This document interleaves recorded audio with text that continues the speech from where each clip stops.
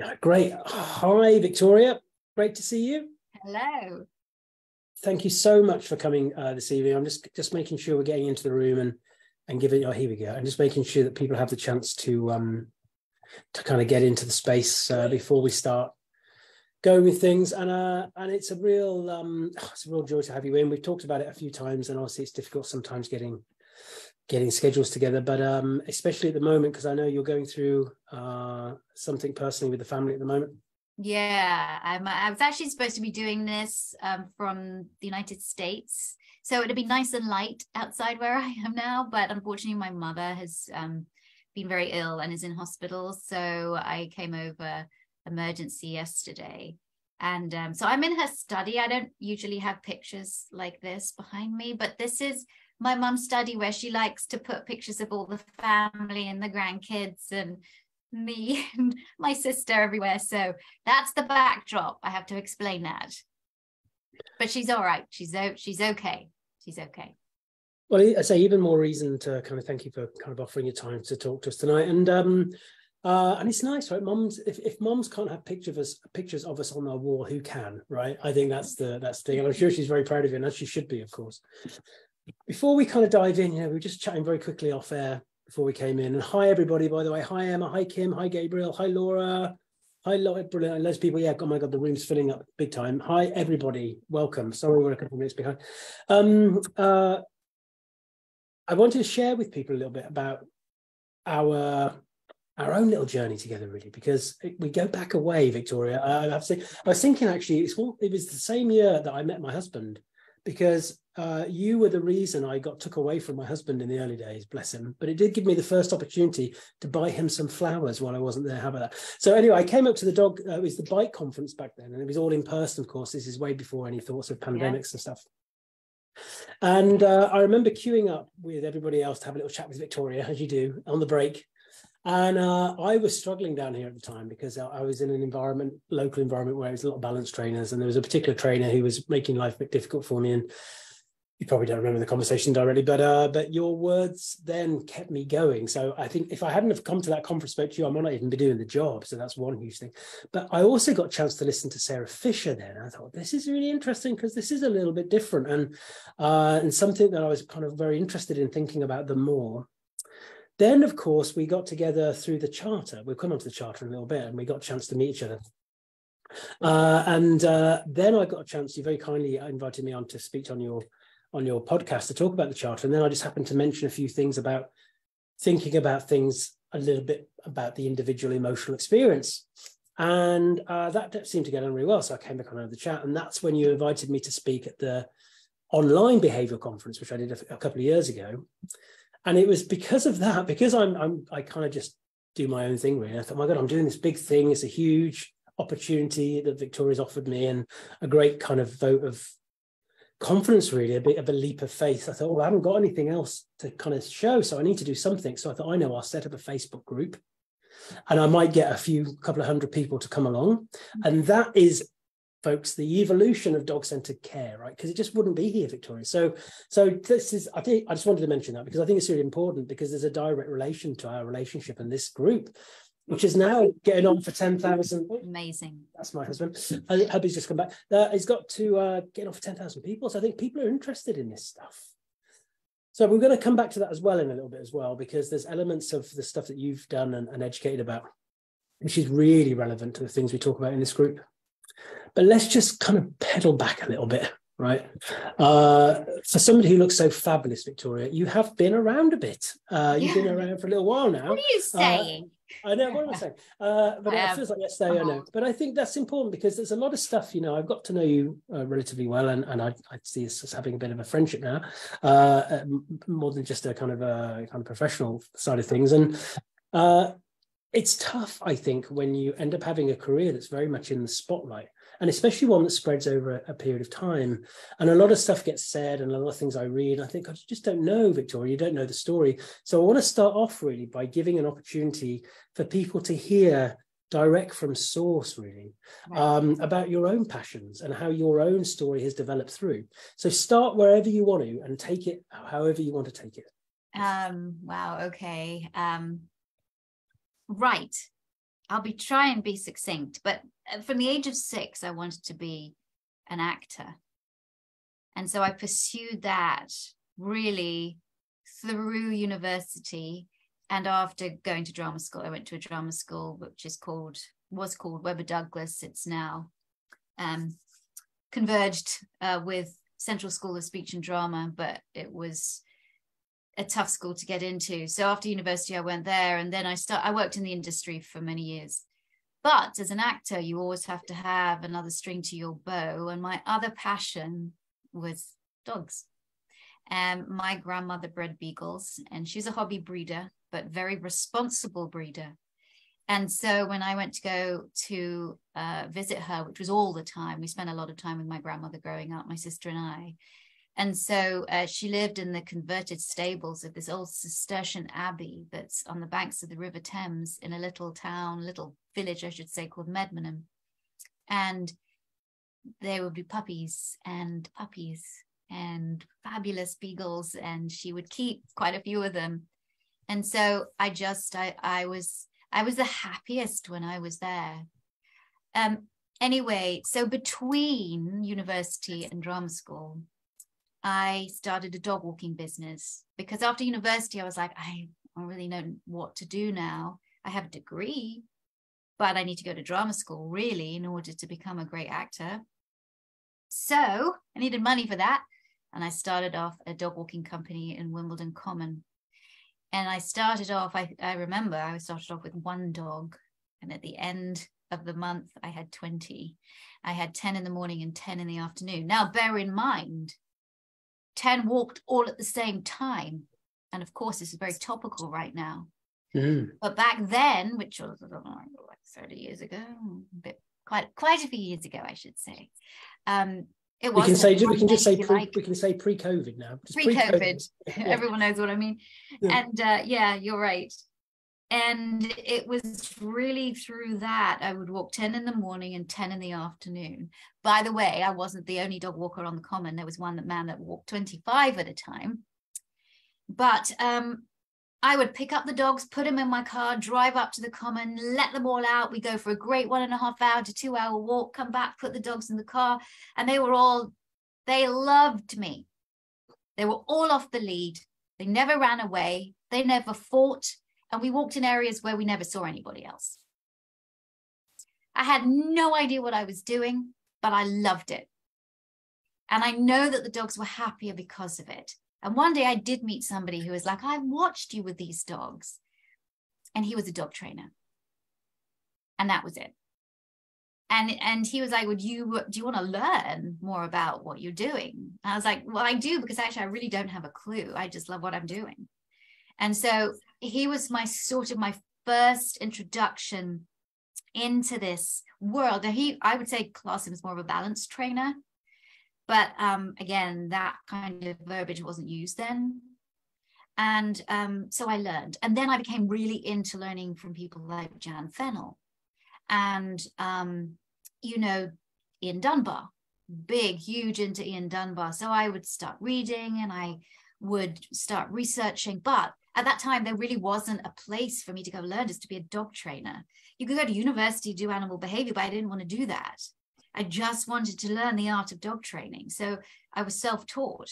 And it wasn't until I took my training company to New York that I became certified. I had to in order to work in Petco, which is one of the biggest the stores over in the United States. I think they have about 1,000 of them. But in order to become a Petco trainer, you have to be certified. You have to go through a whole set of exams. And that's what I did. So I was certified and I started a company in New York City called Dog Trainers of New York. And then another one called Dog Trainers of New Jersey. And this was all before It's Me or the Dog. So we're gearing up for It's Me or the Dog. But I also did a lot of rescue. And Saturday and Sunday, I'd moved by that time to New York City. My husband's American. He had an apartment in New York. So we moved over there. I met him in England, but we moved over to New York City. I was still acting at the time as well, but I just I'd feel a bit there when I came back from a casting or an audition. But then I would go to do a dog training and I would come back feeling amazing. And I was like, you know what? Somebody's trying to tell me something here. So that's when I went full time. But Saturdays and Sundays, sat outside on Amsterdam Avenue, I think it was 81st Street, with a company called Cause for Paws, a charity organization where we would get animals out of animal care and control in New York City to get them adopted, dogs and cats. So my house, our little tiny 450 square foot apartment, was full of fosters. I mean, we had everything from pit bulls to German shepherds, not all at the same time. We had kittens, we had Shih Tzus. We had everything, puppies, all elderly dogs, everything. I think we had 40 in the 2 years that we were living there. And the devastating thing about that whole place was that in Manhattan and the 5 boroughs, the kill rate was massive. And it caused me so much anxiety, as well as all the other people that I was working with. I have to say, people don't know it, but I work with Natalie Portman because Natalie Portman is a huge animal rescuer, right? So she's like, that was her thing. So she also volunteered for Cause for Paws. So it was really, she was actually much younger at the time. But anyway, that was a name drop there, but I thought, how cool of that, because she was getting to be quite well known, even when she was very young. But anyway, Natalie and I would sit there trying to get people to adopt these dogs and cats. And then I came up with an idea of the show. I was so mad.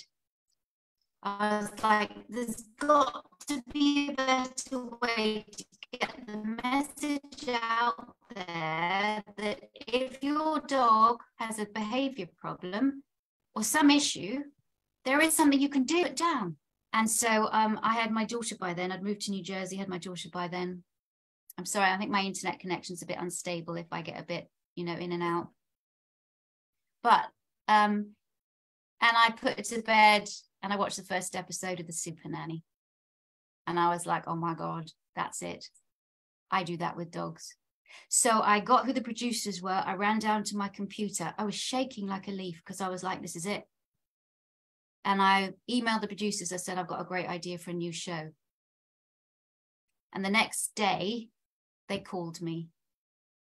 In a couple of months' time, they asked me to put a video together. So I found The Craziest Family in New Jersey, and we filmed a 10-minute. My husband did the video. It was the video, did the video stuff, and then we filmed a 10-minute version of Super Trainer, we called it, sent it off, and that's the video that sold it to Channel 4.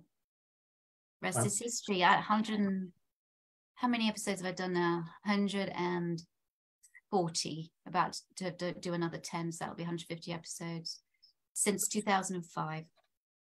So what I'm hearing from you there is that initially kind of acting was your passion, but you found your purpose through dogs. All right, you hit the nail on the head. Absolutely. That's powerful. Yeah. And I think to then take that kind of leap to think, right, we've got to, I think people have to remember the TV landscape at the time, because the stuff that was on telly was pretty tough on dogs, actually. And a lot of people, I see it when people try and reference back to early It's Me or the Dog episodes, they've got to remember when it was. And 2005. Exactly. And, and how at the core of what you were talking about was the advocacy for kind methods. That was really important, which in a kind of media environment where it was anything but, actually. And sadly, it kind of hasn't shifted much in some ways, as we know. So this is a lot of pressure then, isn't it? Because without, when you think about doing this show, I want to get some better education out there. I want to talk about things so we can help try and avoid less dogs going into these shelters and all this kind of thing. You almost end up becoming the poster girl, if you like, for a different approach, which we can forget how important that was, I think, culturally at the time with what was on the media, but also the huge pressure that again throws at you, because now, of course, the media want to pitch you against other. And that brings a lot of challenges, doesn't it? Oh, yeah. Yeah. Well, for me, I was naive. I just wanted to train dogs on TV. Then you got to make it entertaining. I understood that, I did understand that. I wear black anyway. All right, I'll wear black. I don't care. I wear leather jackets. I used to be a punk. I don't know. So, yeah, I wear black nail varnish. That's just what I do. So I did it on TV because that's what I wore anyway. And then they gave me a nice car to drive. Well, I'll drive that. And then I just went and had fun, but I loved what I did. And I remember after the first episode, I was actually still shooting here in England when the first episode actually aired on Channel 4 to, I think like 5 million viewers at the time on that first episode, and it just exploded. But the papers the next day, I was suddenly like, what are they doing talking about my clothes? Don't they like what I actually did with the dogs? I mean, come on, naive, really, seriously, because I didn't look like Barbara Woodhouse. I wasn't a bloke either. I was somebody that wore black, drove a fancy car, you know, and so everybody was like, and then the rumors started, because of course you can't have a young female doing this. She must just have been plucked by Channel 4 because she's an actor. They just took her and employed her to do this show. Because God forbid a young woman could come up with an idea and actually make it work. So all of these rumors started coming out. I'm like, wait a second. This is my idea. It's me. Nobody from Channel. I was the one who made the video and sent it off to Ricochet Productions and to Channel 4. Nobody found me anywhere. I got this. And I have to say right from the beginning, that has still not left me. People will still say, oh, I mean, even a quote that happened from a trainer that's relatively well known when the social media thing about me exploded, which was, nobody came to me up first to ask about it, but was like, well, if I wore black and leather boots and blah, blah, maybe I'd have a TV show. Even now, even from a female. And so you develop thick skin very, very hard. You learn very fast. Sorry, you develop thick skin, very hard thick skin. And you also learn very fast that actually how naive you are, and that not everyone's going to like it. Because the other thing about it, Andrew, was that I was not like not just looking different, but I was also doing different techniques on television that I think threatened a lot of the old style trainers that have been doing it for years and years in a certain way. And I was saying, no, that's not going to fly anymore. We're doing things in a different way now. And I still, when I started, was still very much into pack theory. I just was like, you don't physically ever hurt a dog, but I still used sound aversion, pots and pans and making noises and the which when I hear people do now, I cringe. But I've evolved, and I think any trainer worth their salt should evolve, and we continue to evolve to where we are now, Andy, which is like where we're still evolving, aren't we? Because your journey too. Yeah. Oh God, I think of some of the dogs I only saw last year, and I wish I could see them now.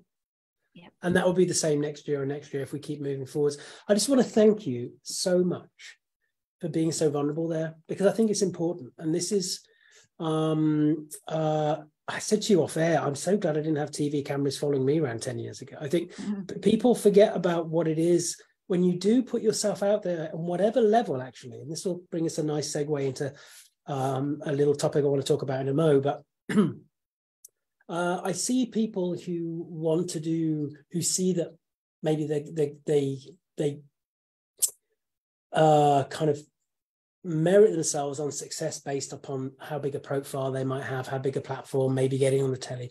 And I think there is a little note here to be careful what you wish for, because there's a lot of stuff that comes with it.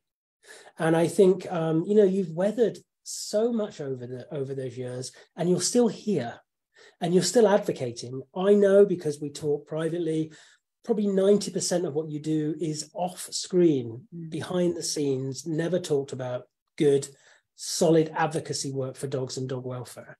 And you have evolved over the years, and you've always been very honest about that if people have been prepared to listen. But I think there's a bigger topic here, which I think many will relate to in listening in the chat here. Whether it's the press media, whether it's other well-known professionals, or that troll online, the other side of the world that you've never met, right? When you put yourself out there and become and be vulnerable and say, look, this is what I'm going to offer to everybody. As soon as we do that, we have to recognize that there will be a portion who won't get it, who won't like it, and who will come for us on it. And even though we develop that thick skin, as you talk about, which is when we feel that the purpose is greater than the negative, we keep going. But it doesn't mean we don't get upset by it. And I think that's really important. And interesting, I was talking to somebody recently doing a kind of a support thing. And because I have friends in the industry who do have big profiles, this notion that somehow the bigger that profile gets, the less likely you are to have burnout, compassion fatigue, imposter syndrome. It's the opposite, right? Because of all that stuff you have to navigate. But you don't have to be a big celebrity or a well-known person to still struggle to navigate on social media. This is heartbreaking. I'm going to share it with you now. I had a lady contact me recently to ask if I could look over an article that she was going to put onto her Facebook.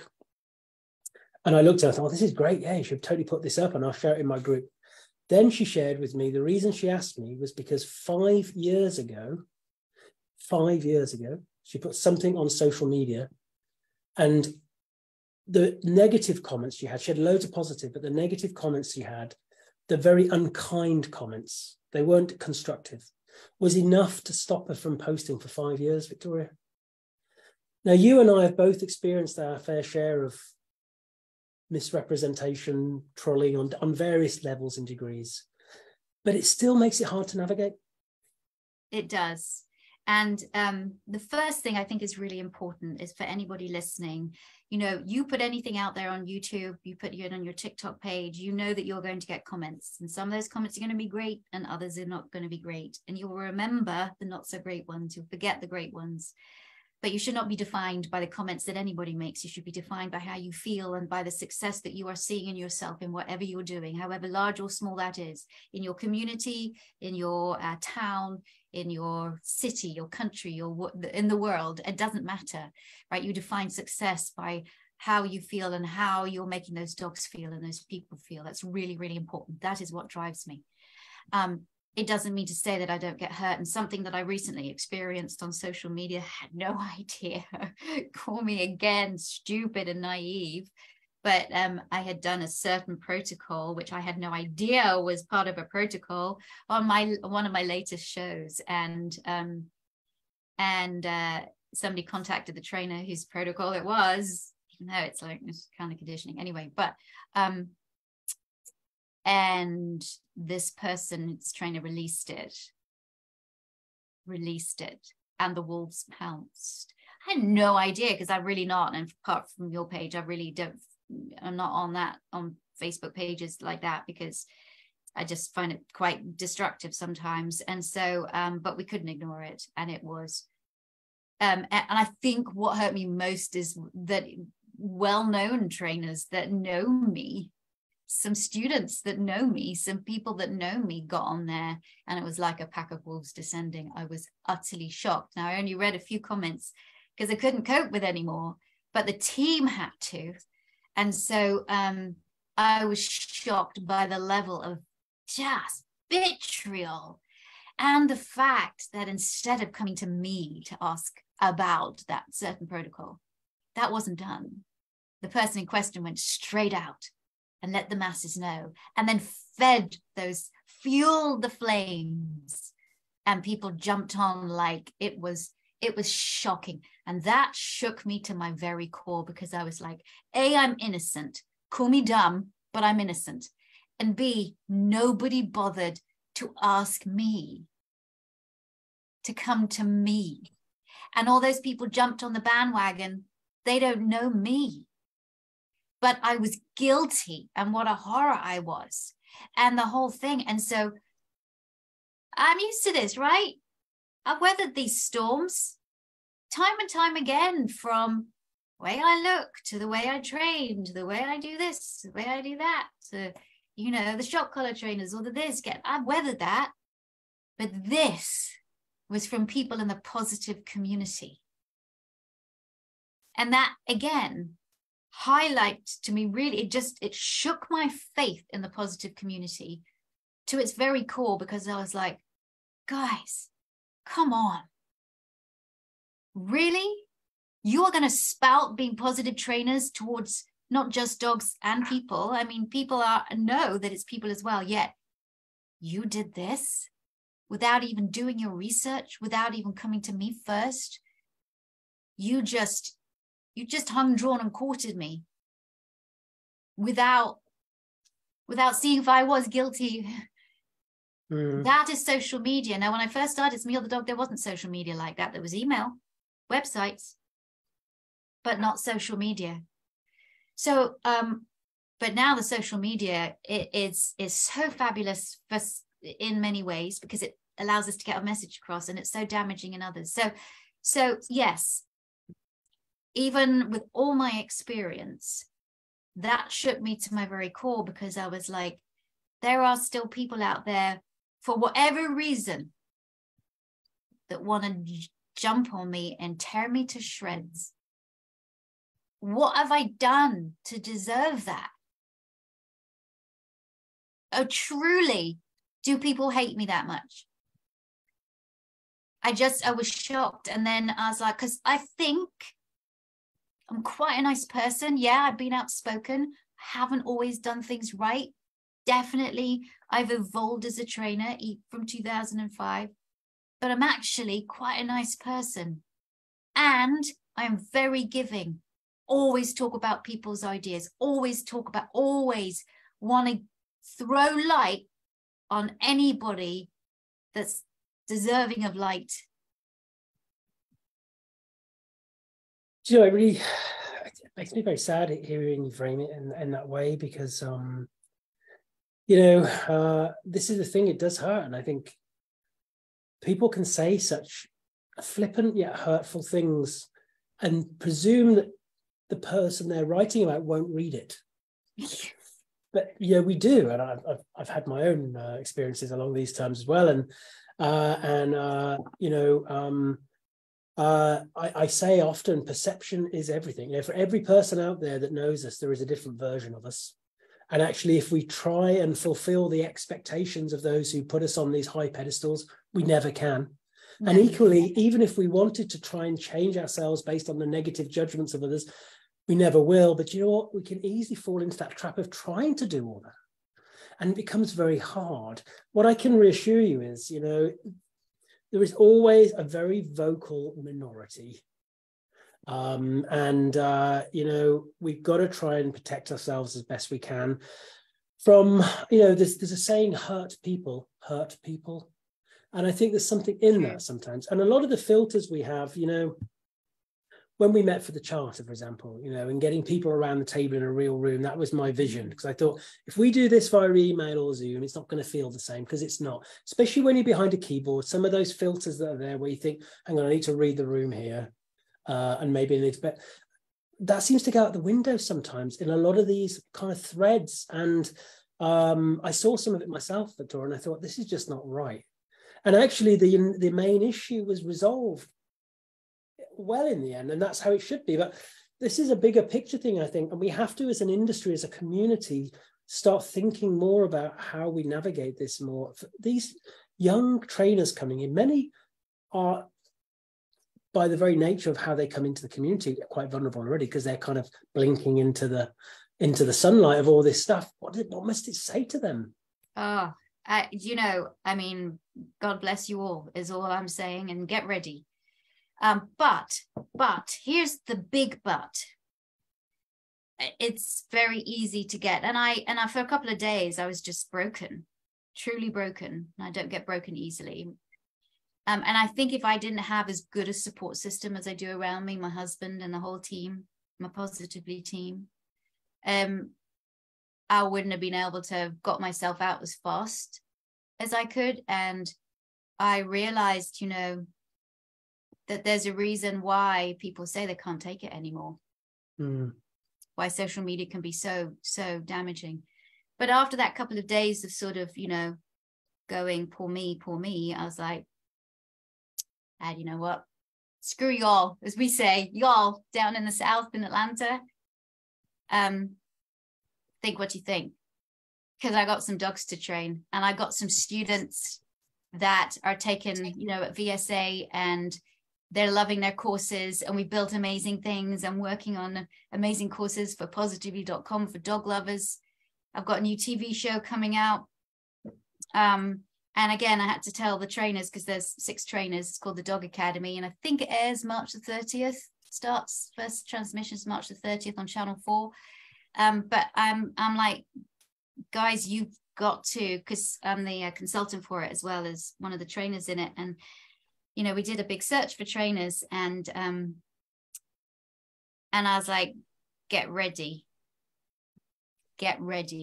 because these guys have not been on TV before.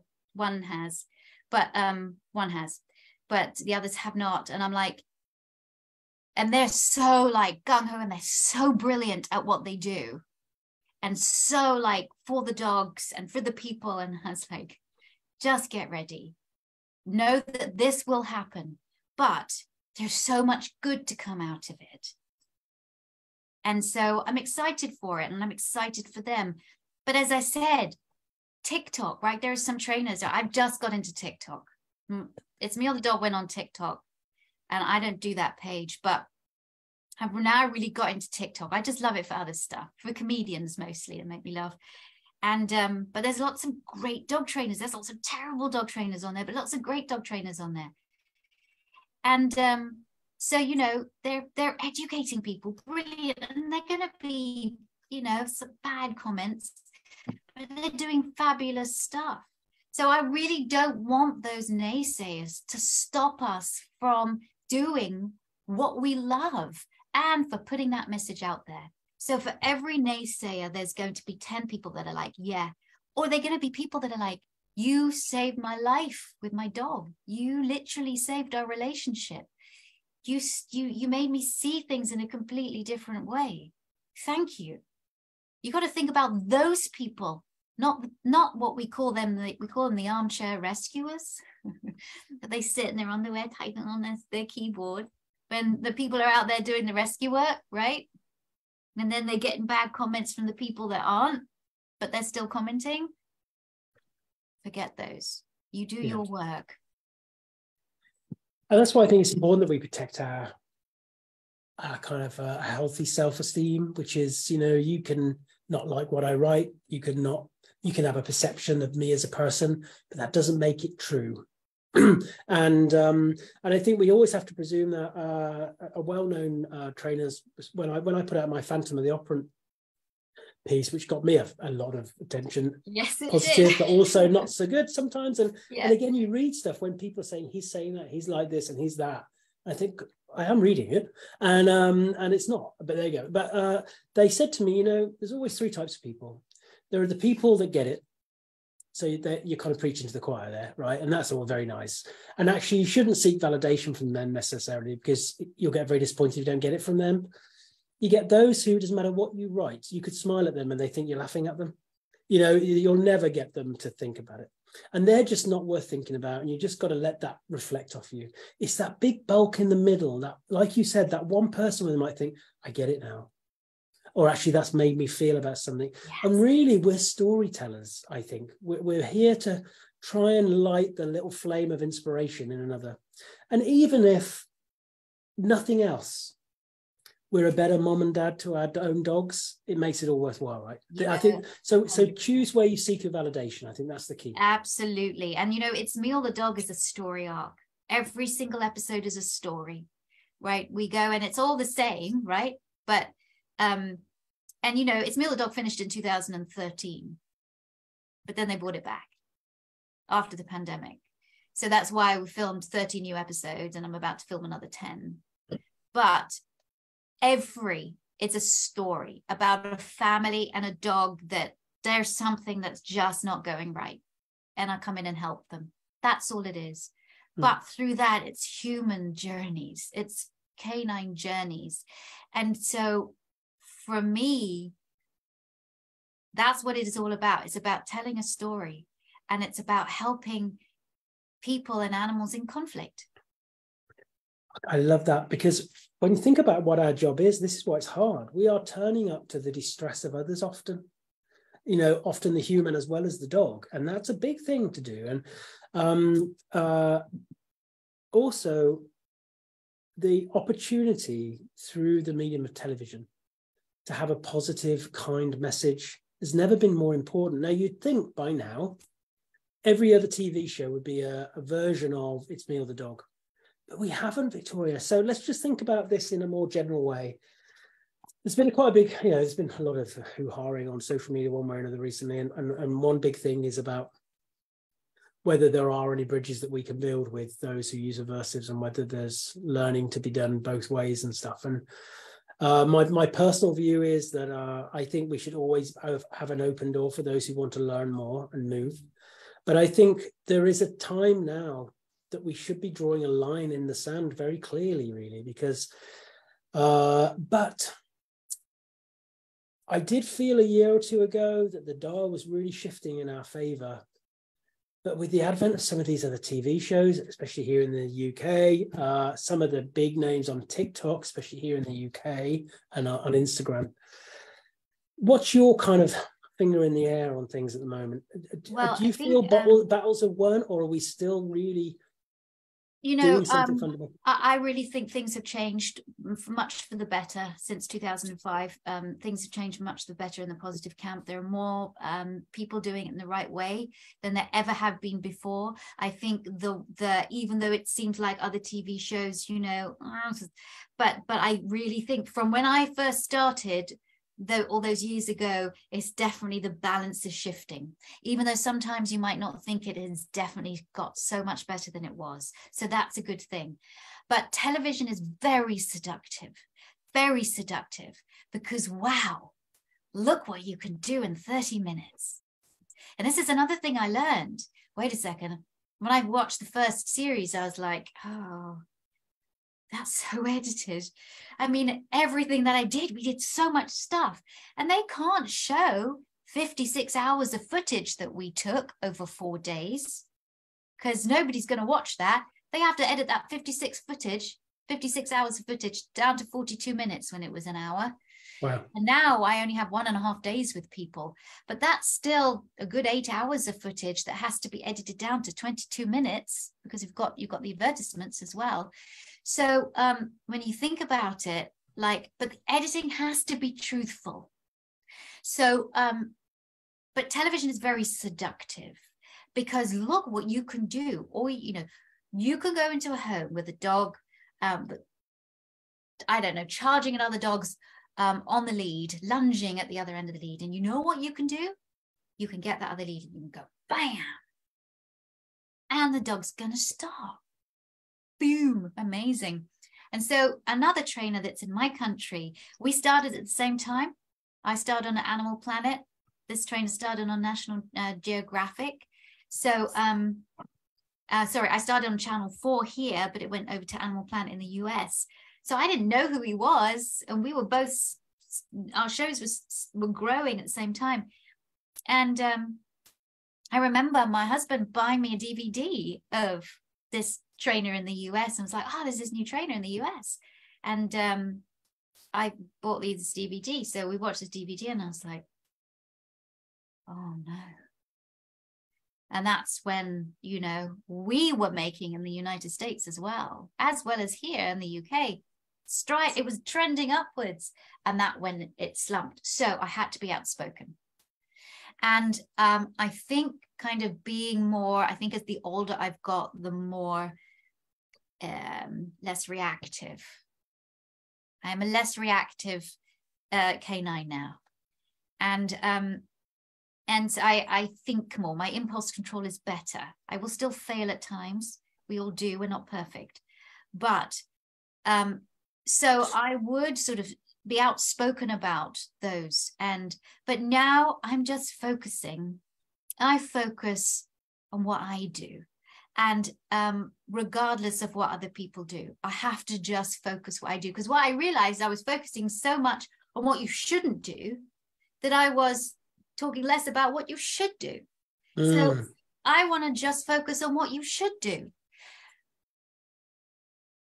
And it's unfortunate, but let me tell you from the television's perspective, the television producer is only seeing that. And I have to say, wrestling a dog to the ground or, you know, doing a nice leash jerk or whatever is much sexier than clicker training. And it sells.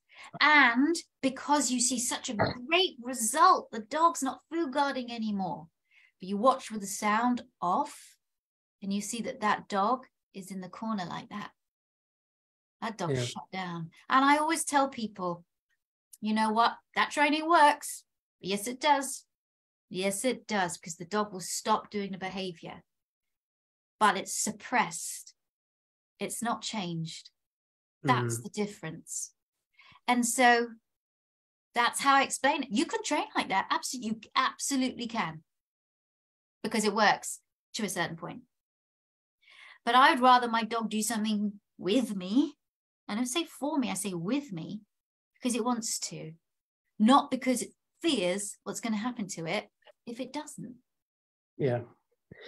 And it's that thing, that difference between task versus care that I talked about at the first conference, actually. And it's that task at all costs that you see at all, you know.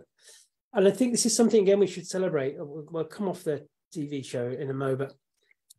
We've spoken before about the TV, and, you know, I've had opportunities to do stuff, and you very kindly have offered things there. And I've kind of shifted away from it mainly because of, you know, I haven't got the face for TV, really. No, you haven't, and I keep on trying, but the thing is there, I think it takes a special person. I think that's definitely you and the other amazing people you've got for this new series coming up. I know it's easy to criticize TV, but it's a certain beast, I think, and you've shared that with me before, and the compromises we have to make, and you have to think, right, you know what, to get airtime, to get a message, you have to bargain with the devil sometimes on some of this stuff, and that's just the nature of it. And we all have a perfect vision in our head about what a TV show might look like. But would anybody promote it, and would anybody market it, and would anybody buy advertisement to go in it? This is the reality of it. So I think we have to celebrate the fact that a more humane and caring approach is on the screen. And I think also... But it is. I have to say, and I just, if you don't mind me interrupting you there, because I do have to say, with Ricochet Productions, my producers, for It's Me or the Dog, are fabulous. And they want to make sure that everything is correct and that the animals are taken care of first and foremost. So I, even though there's other production companies with other trainers that are doing, I just want to make sure that, you know, Ricochet Productions are fabulous. And also this new production company I'm working with that has done the Channel 4 show, absolutely brilliant.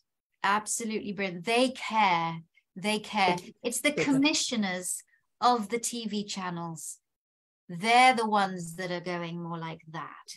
But also you've brought a culture to those production companies as well, because, you know, they don't invariably know much about dogs or dog training or what wrong. So I think it's definitely a very successful collaboration, I think, and we have to celebrate that. And I say this, when we think about this, then I think what dog centered care specifically is about, beyond the operant, you know, the more.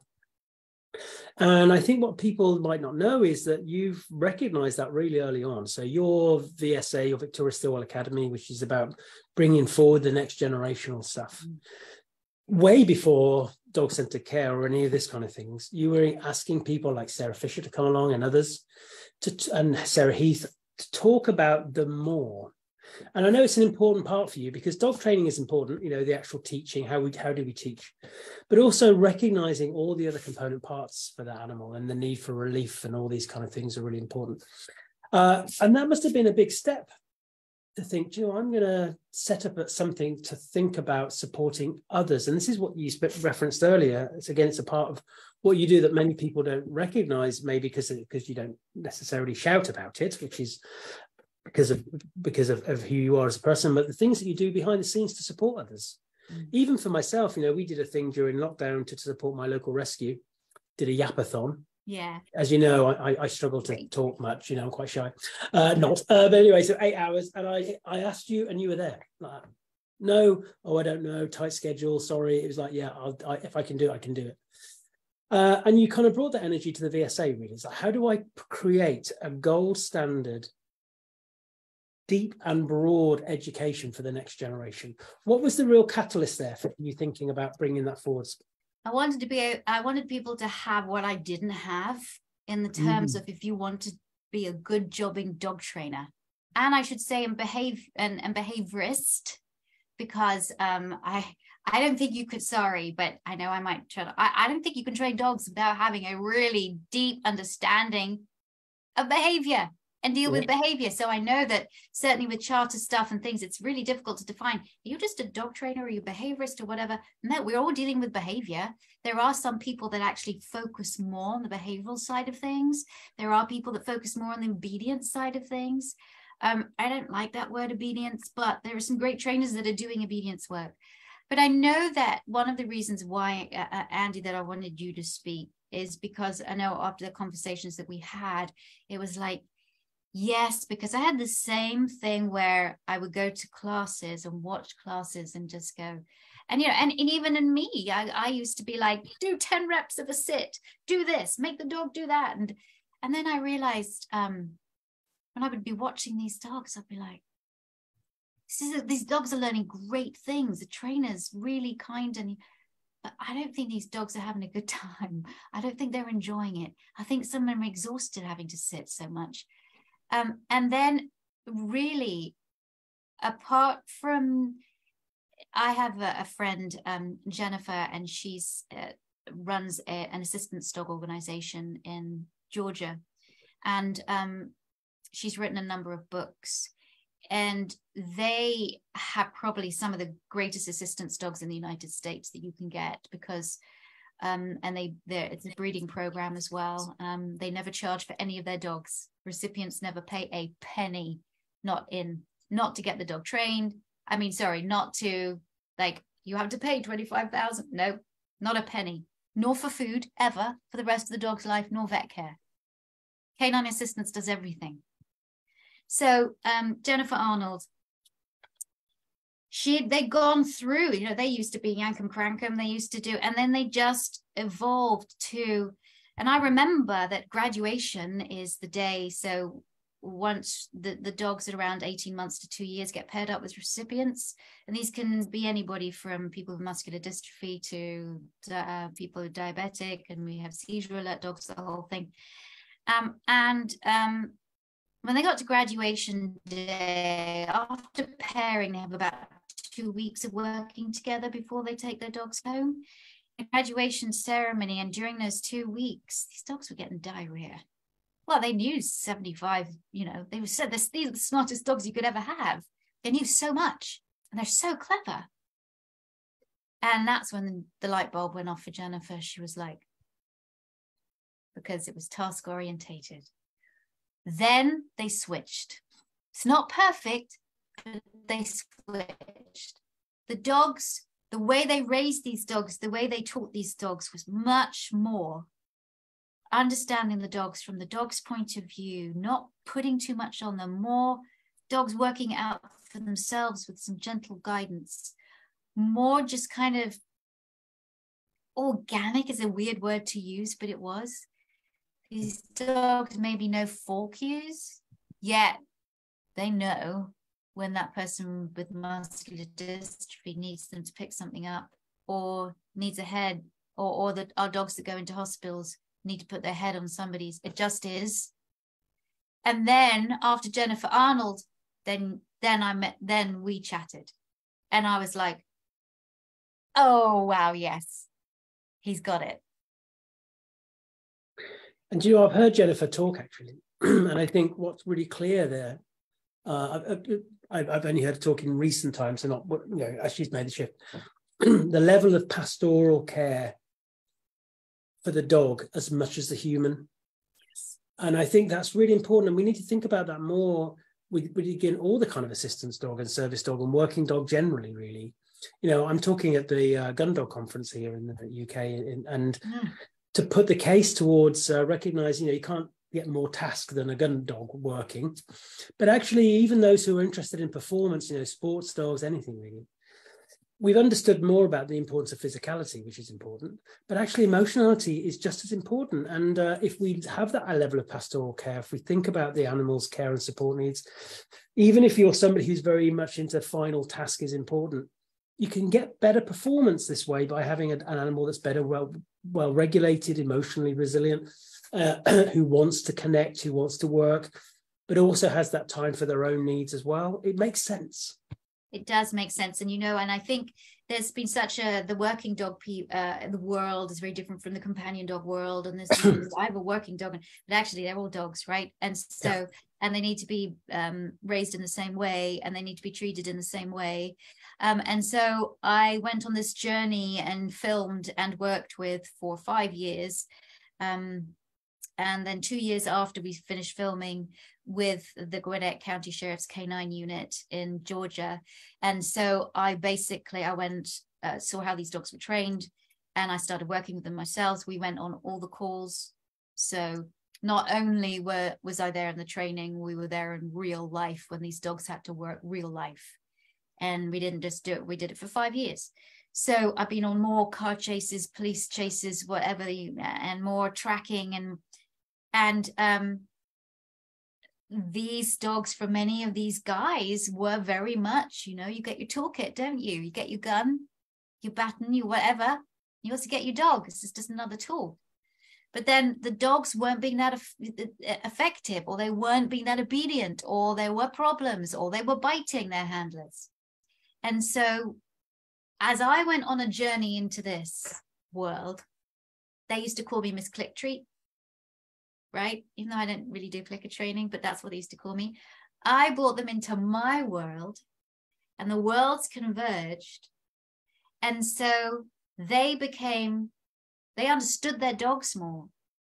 And I understood their pressure they were under more. That in turn made me a bit more understanding of people who use aversives, because I could understand, like, for these guys who have a perp that's running, and they need to, if that perp turns around and like this, their dog that they've just sent off to go bite has to stop on their cue. And these dogs are, I'm talking about drive, these dogs are on the top, they're the Ferraris, the Lamborghinis of the dog world. But they're under pressure, these lads and these women, from their departments. They have to get it right. And so that's why they're using the shot collars and the blah, blah, blahs. Because that's how they're taught to do it. When they saw that there was another way, and their dogs were responsive, but now their dogs weren't biting, and their dogs were happier. It's a totally different thing. So, you know, us positive trainers are sometimes just as guilty, but sometimes people forget what they have at the other end of their lead. This rich emotional lives that these incredible animals have. And we want to make them sit 10 times in a row because that's what you've got to do for your canine good citizens, or you're this or you're that. Come on, really? And that's interesting, because one of the big things you know, when I gave my talk, the first talk that I gave with you, and talked about this notion of the operant merry-go-round, that actually, if you're just looking at task, you're kind of on it with everybody and everything's on the table. That was the thing that some people got it. Some people got it and felt uncomfortable by it, but they got it. Other people really didn't. They felt very angry about it. Mm. And I think it's easy to forget that coercion can come through food and through positive training. Just because we can get a behavior doesn't mean that dog feels any safer or is getting relief. And why do you think that is so hard? Is it because many of us, and I would include myself, because we all go on a journey of stuff, and you have those light bulb moments, and you see more and you see more. I think we can get stuck in what I cul-de-sac of training. Like, everybody's in the cul-de-sac, and then every so often you look over your shoulder and think, well, there's a way out. There's more. Let's go see more. Is it because of the heavy indoctrination into learning theory that it can be hard to let go of that sometimes? Yes, it is. And don't you dare rattle a cage. And change is not meant to be easy. It is not easy. And it's not easy to change how you've been doing things or how you feel inside about a certain thing. It's just not. But I want to tell you a story about what happened to me with It's Me or the Dog. After the first season, I got an email from a woman in Brighton. I don't even know what her name was. And she was like, can you really stop this pack leader shit? And I was like, but what do you mean? It's because, again, I was a follower of Jan Fennell and all the things. And I thought, and all of it. That's how I've been taught. I put stickers on the fridges, the dog's here and then you're underneath and blah, blah, blah. And then she introduced me to Patricia McConnell. And my light bulb went off. And I went, oh my God, she's right. And I went on that journey. And it was a freaking great journey. And as I went on that journey, then I discovered more trainers and more people. And I've never, ever said, I invented this. Ever. I didn't. I've made some things, created some things, made other things, that we just learning theory, right? That's again. And so I've changed. You can see from 2005. I mean, everything they put on YouTube and it's, I don't control that, unfortunately. So, but now I'm working with them so that I can say, can we not put those shows out right now? Because, or not, because they're the old school. We don't want that anymore. We've got new stuff coming. So, but I think it's hard to change. And I have to say, I really saw something. And I hope Jordan doesn't mind me talking about him. I don't think he will because I talk about it a lot. Jordan Shelley, who's a wonderful trainer. Yeah, love Jordan, yeah. Wonderful trainer. I was one of the people that criticized him when he did his dog training on the One Show with the Jack Russell and the food bowl. And I was like, and I was so incensed with another American trainer that I was like, please, let's not have another one of those. So I was one of those people joining the throng, the wolf pack, saying, get him off. We don't want that anymore. It's dangerous. And then it was Beverly Cuddy from Dogs Today. Again, another person who doesn't like the status quo and has challenged it many a time, who reached out to Jordan. And it was Dr. Ian Dunbar who said, come to APDT conference in San Diego. Come and learn. And he did. And I was there. And I went up to him and I was like, hi, I'm Victoria Stilwell. I want to apologize to you. I think it's very courageous you came here. And we sat and chatted. And I've known Jordan ever since. So he changed. He changed and he went through hell. He had photographers because his story hit the Daily Mail and he had photographers hiding in his bushes, snapping. He was victimized. And, but he realized and he changed. And that was hard for him. And he's a brilliant trainer. But I'm saying that sometimes it's really difficult to know that maybe you don't have all the answers. But you know what? Nobody has all the answers. And to just be open to changing or open to just doing things different.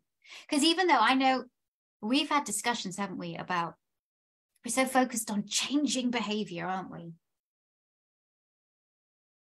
And even though that's kind of what we have to do, why do we always want to change things? Well, change isn't easy. Sometimes it's hard for us to change. So it's going to be really hard for the dogs to change. But what are we really talking about when we're saying we want to change behavior? We want to stop the dog from lunging, but And that's when you started to get me thinking about that word change, behavior, change. Like, what is it we're exactly doing? And I'm like, I'm now tired. I don't know. I'm just could be talking about anything. But I'm just mentioning it's not meant to be easy, right? Well, it's not. And I think one thing that I think you have shown, if we're coming up to we've gone past the hour a little bit, but there's one more thing I don't want to come on before we go. So if you're happy just to hang around for a little bit on extra bit. But what on that point though, I see people who grab an idea and they go in and in and in on that idea to the point at the exclusion of all else. And they hold that up as being the answer. This is the thing. And they go and do that thing for the next X amount of years, right? And they won't let go of that thing because, like you say, change is hard. We also see where people want to claim that thing. I call it the Gollum effect.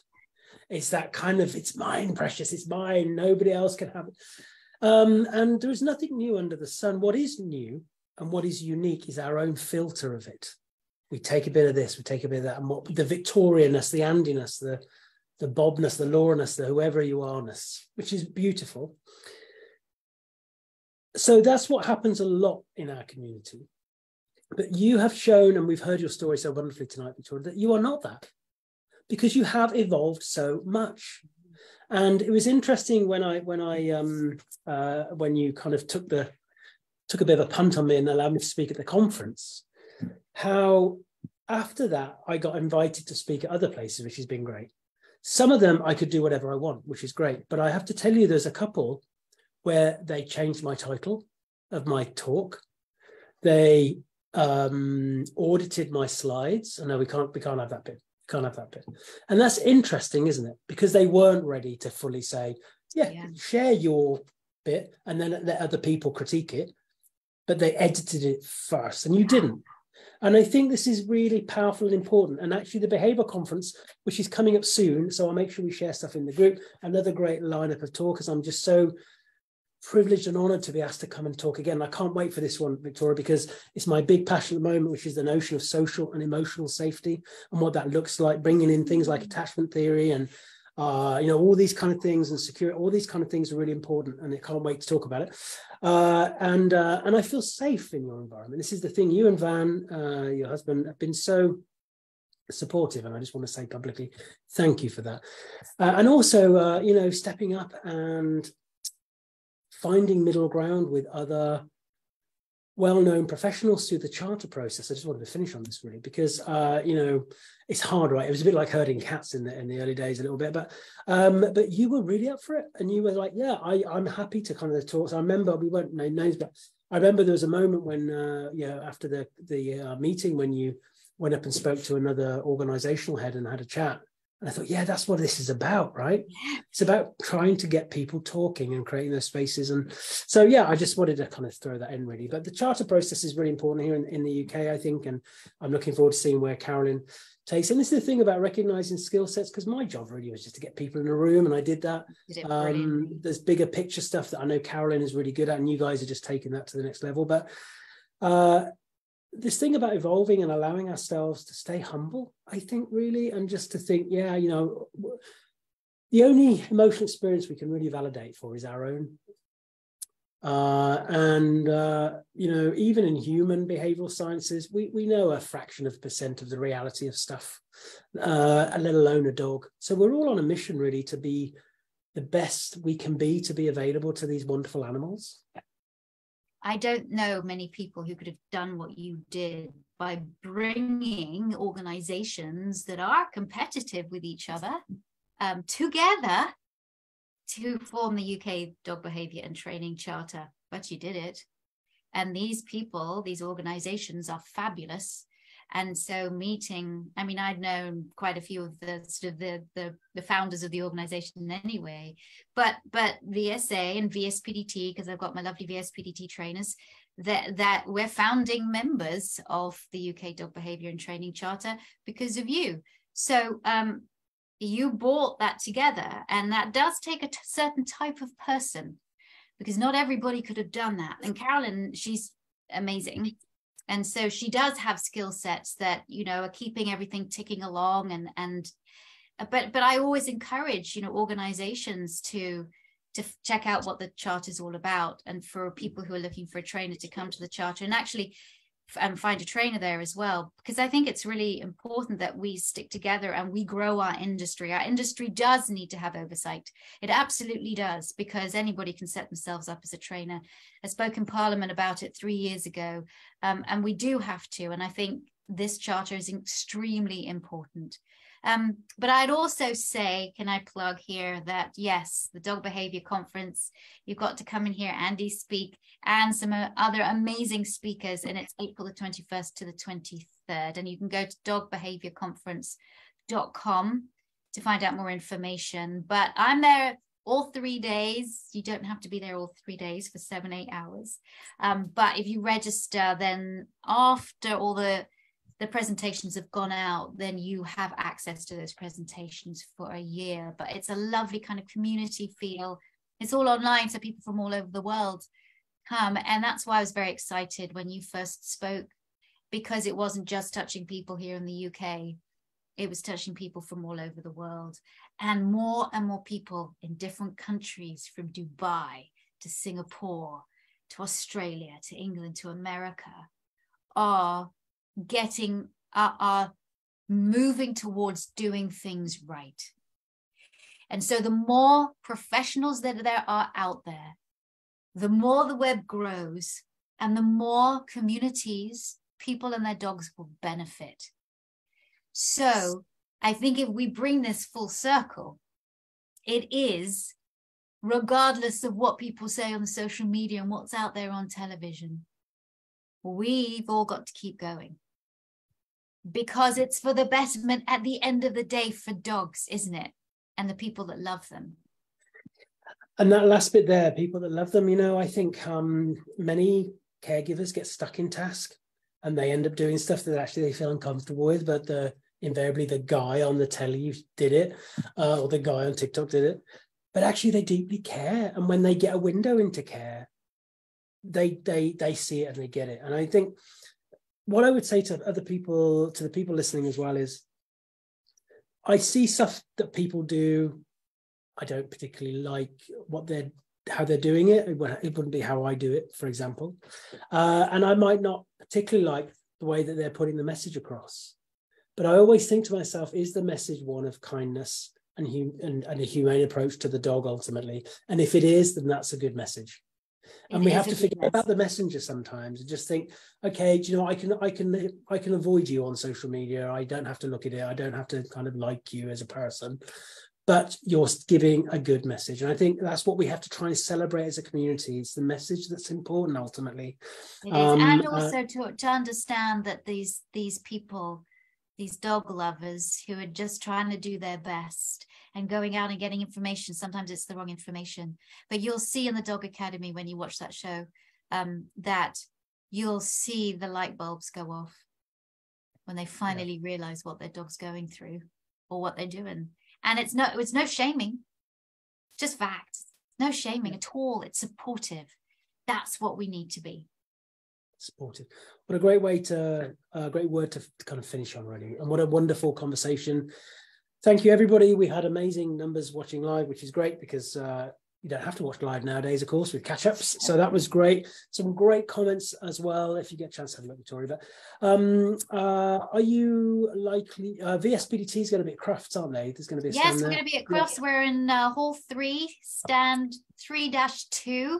We're going to be there with VSPDTs and also some VSA grads. And come along, say hello. I'm going to be there Friday and Saturday.